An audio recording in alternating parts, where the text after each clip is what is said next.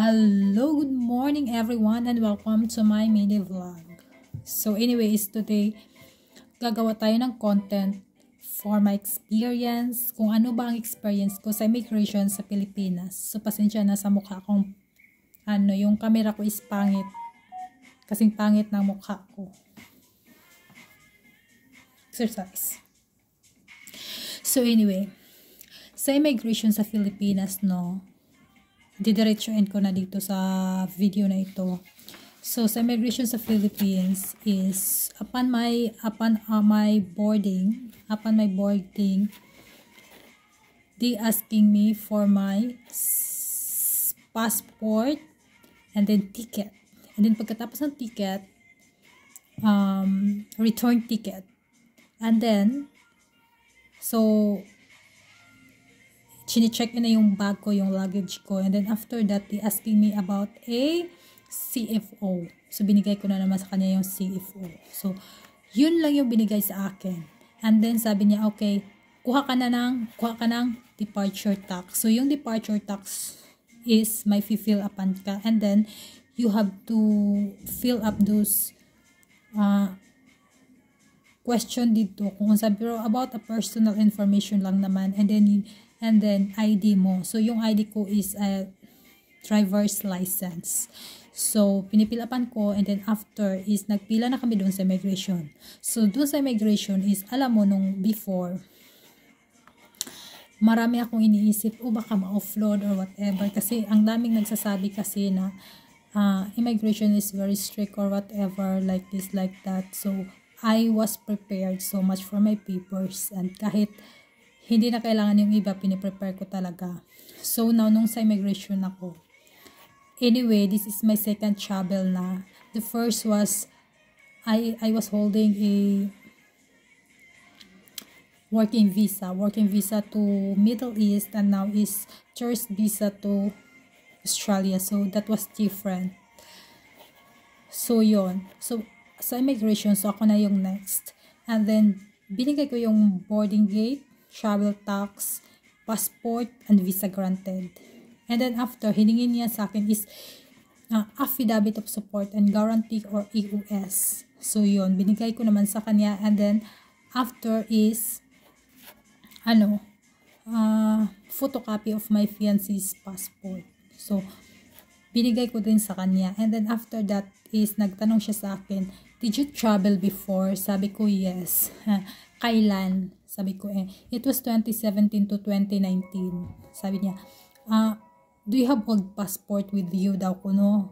Sabi ko, yes ma'am. And then binigay ko sa kanya yung old passport ko. So be aware sa mga ex-OFW or ex-abroad, kung saan man kayo magpupunta, kung may na-applyan kayo, always bring your old passport as a proof na nagta-travel kayo dati, baka ma-offload pa.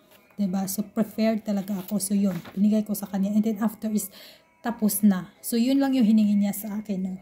Wala nang iba, wala nang ichichichichi, whatever. Anyway, thank you for that IO.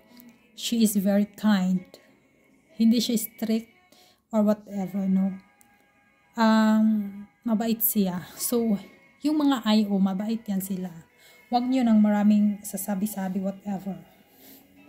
Kasi pag ikaw ay na-offload, I believe na pag ikaw ay na-offload, may kulang yan sa papel nyo. And more especially kung tourist ka or sponsor ka, and then ma-offload ka, siguro, marami akong nakikita sa TikTok or sa iba na, I have a sample of my EUS like this. Hoy, wag kayong magsample-sample ng EUS. Kasi in my experience, yung EUS ko is galing pa dito sa embassy dito sa Australia, at saka pinasa sa akin, pina-DHL, no, parcel papunta sa akin doon sa Pilipinas. So that is very very authenticated at nakasilya pa talaga. So kung papakita ko sa inyo.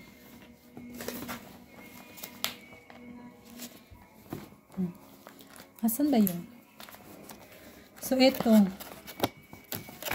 So this is EOS. And then naka-attach yung photocopy of passport.